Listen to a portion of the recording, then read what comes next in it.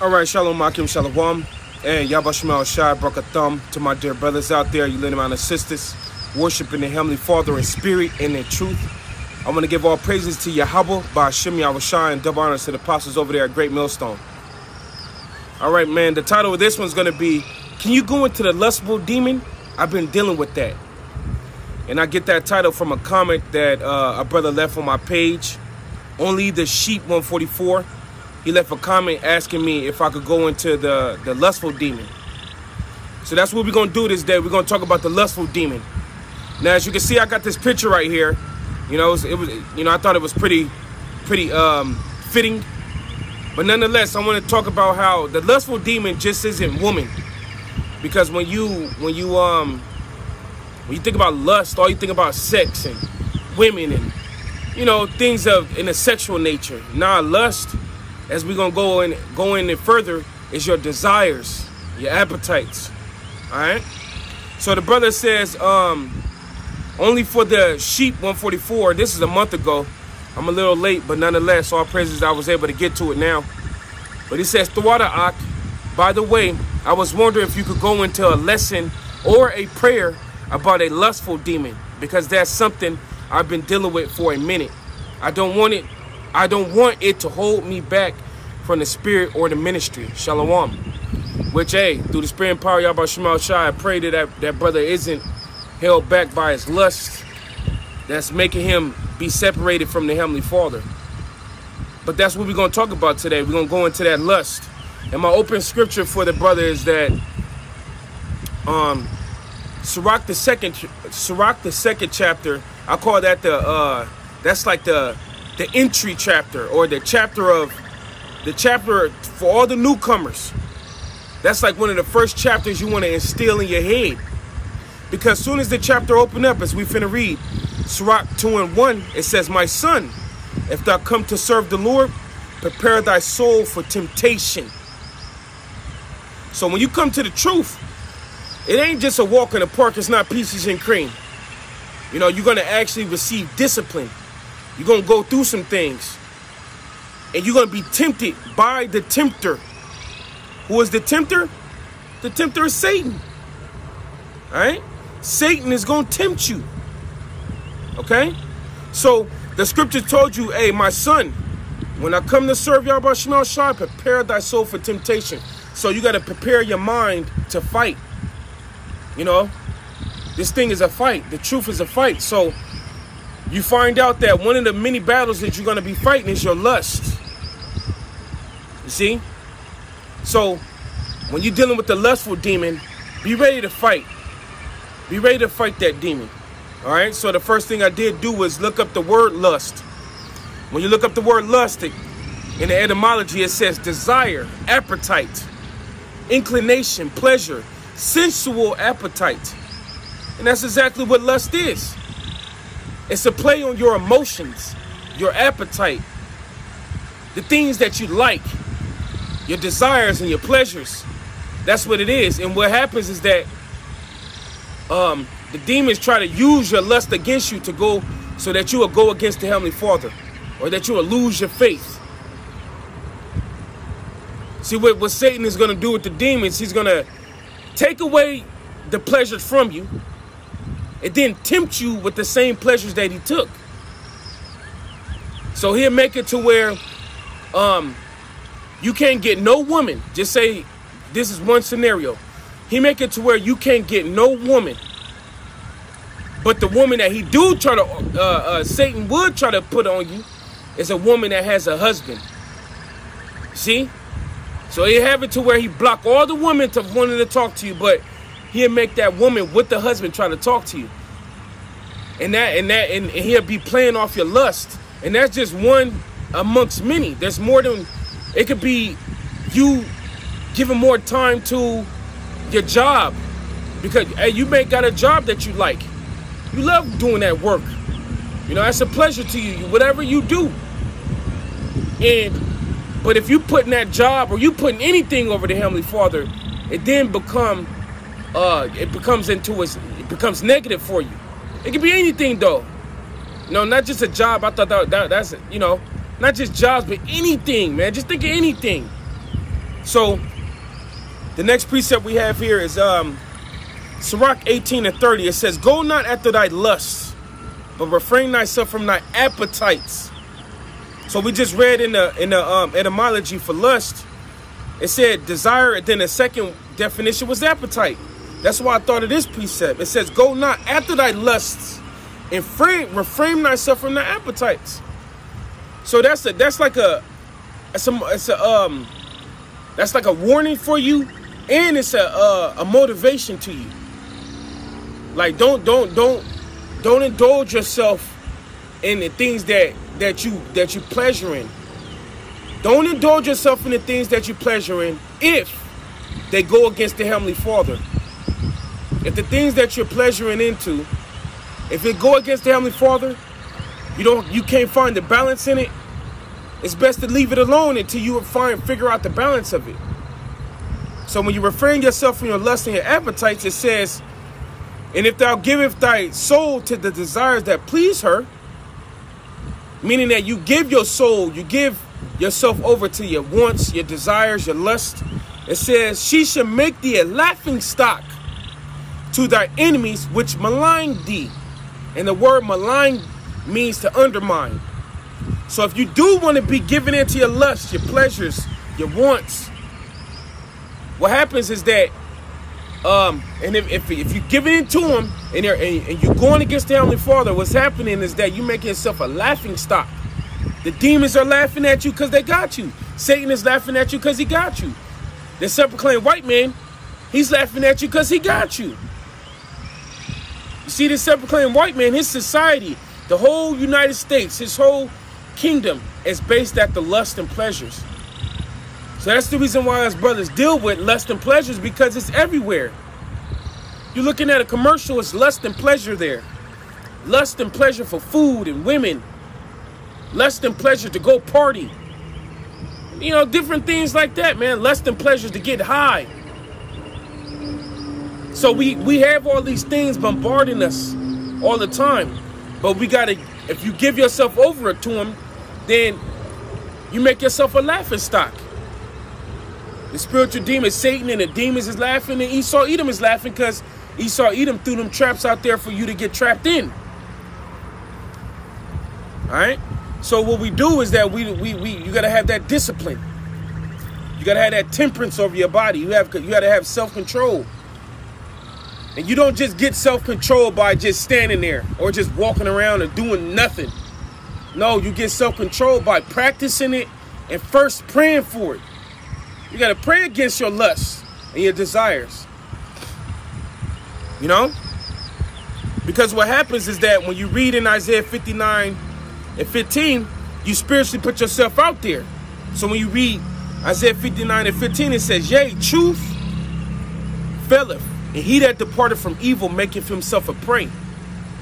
And the Lord saw it, and it displeased him, there was no judgment."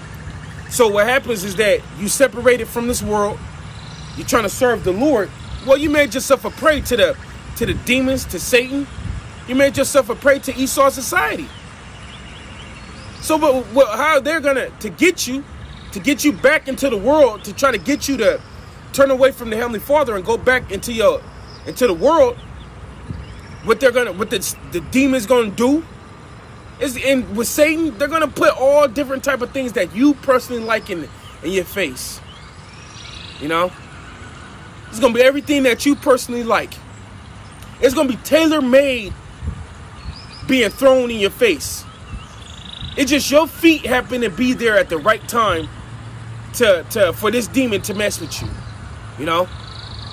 You're going to just happen to be there at the right time for this woman to try to commit adultery with you.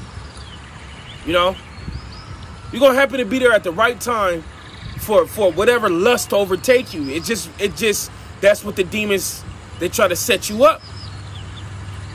You know? And like I said a little earlier in the spirit, they deprive you, and then they try to throw that same depravity in your face, but now it's turned into wickedness.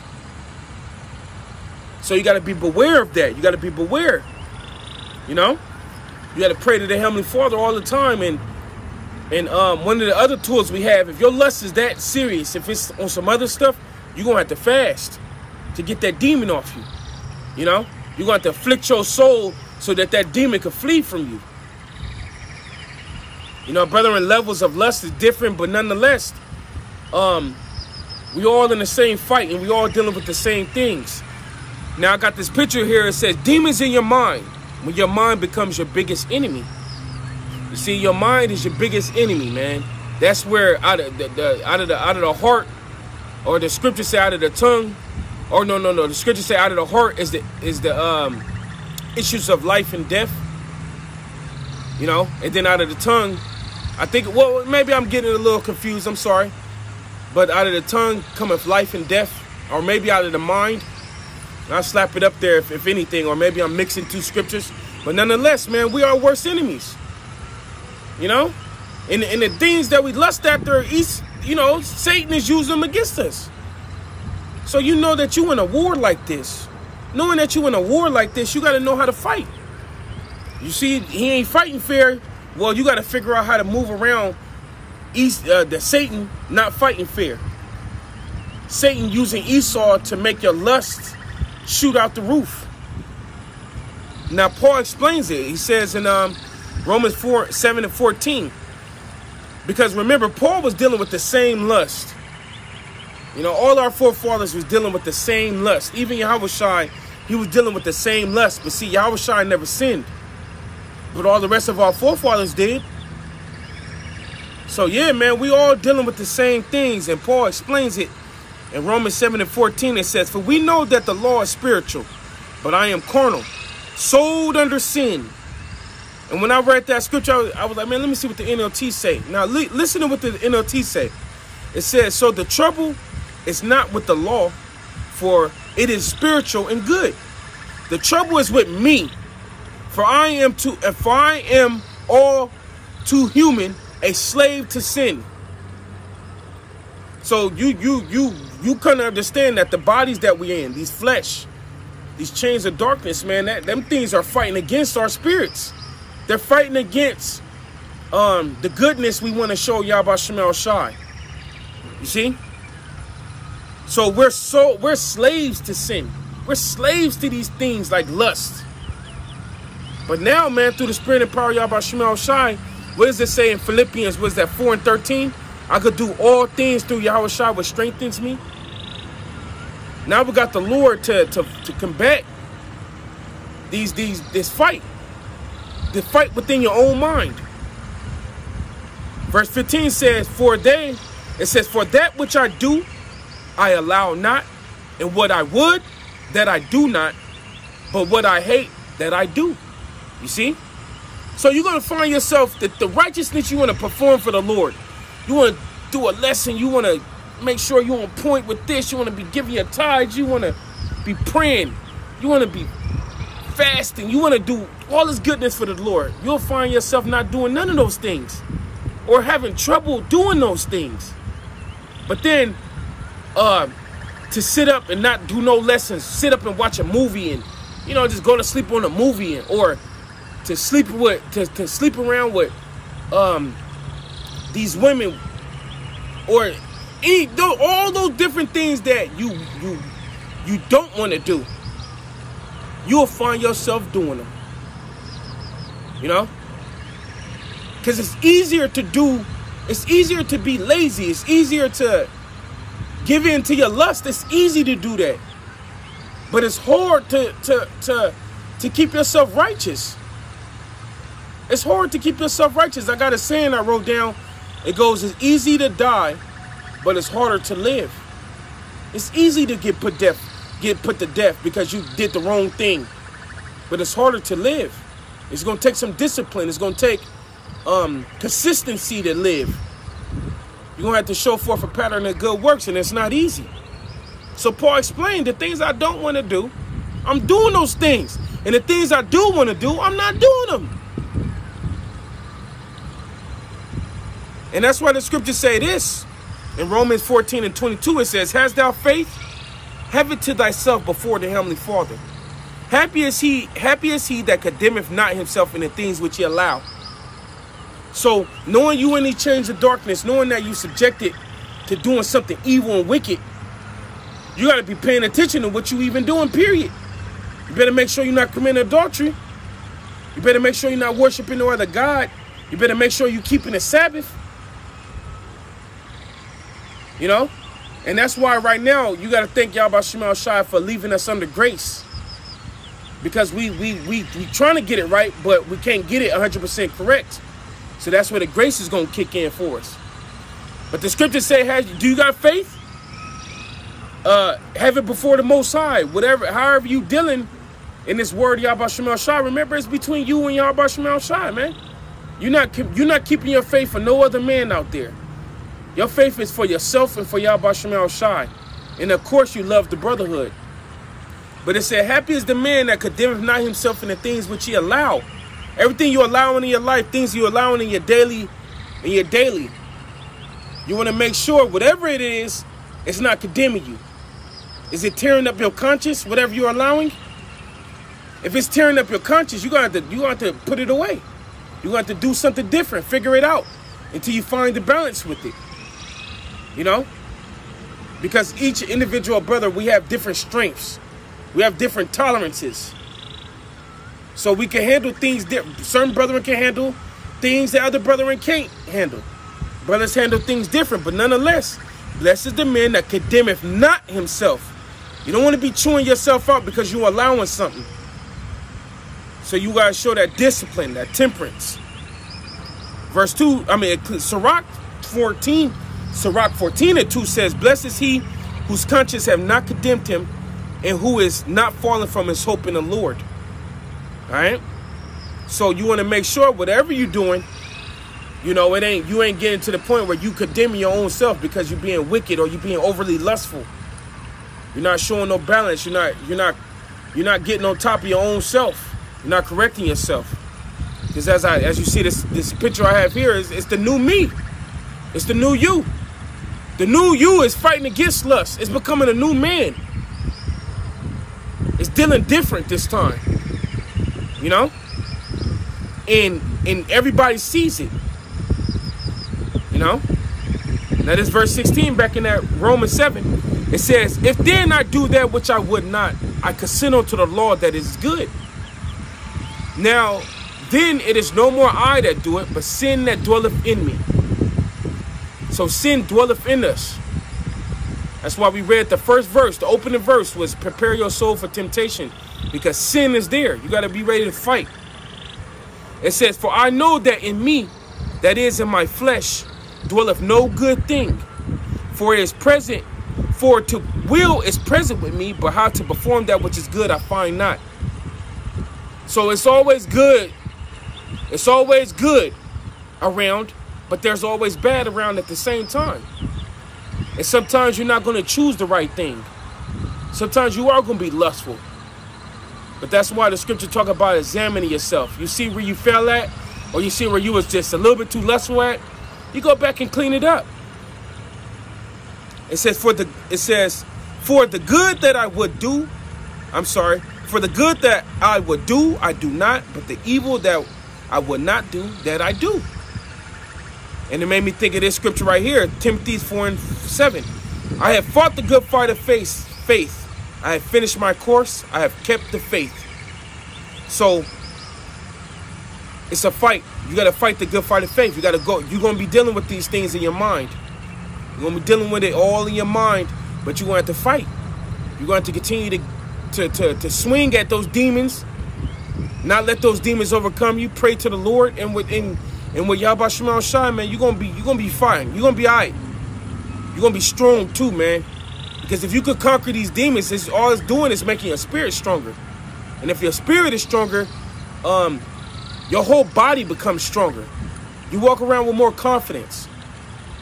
You know, you're more to yourself. You're more in the spirit, period. Jumping back to Romans 7:20, it says, now if I do that I would not. It's no more I that do it, but sin that dwelleth in me. It says, I find then a law that when I would do good, evil is present. When Paul said when he's getting ready to do good, evil is present.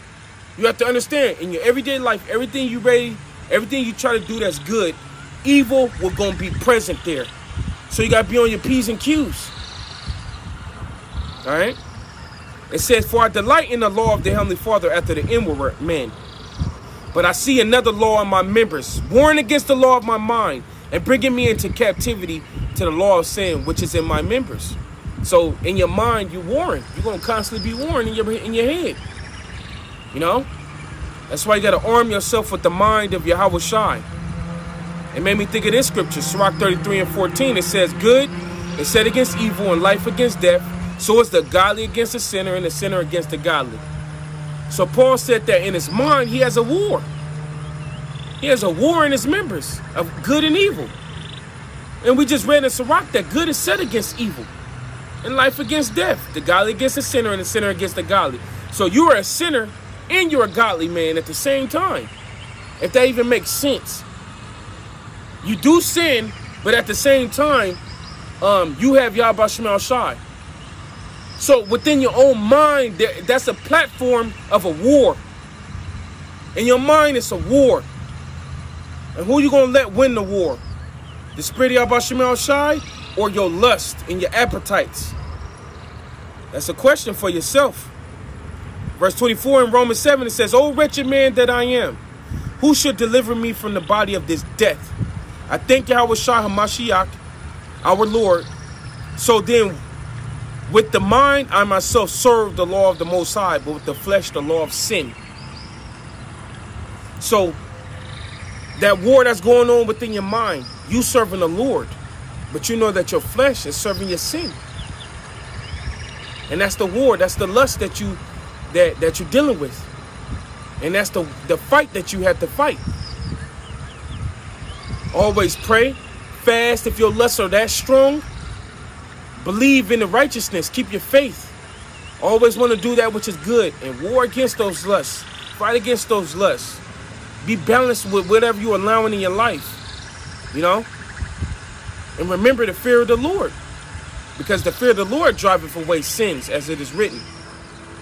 So yeah, through the spirit and power of Yahweh Shema Shai, man, I'm going to give all praise to Yahweh Shema Shai. I hope that was edifying to whatever brother may needed that. Especially to the brother, only the sheep 144. But hope you was edified. Yahweh Shema Shai, Brakatham, Akim Step, Shalom.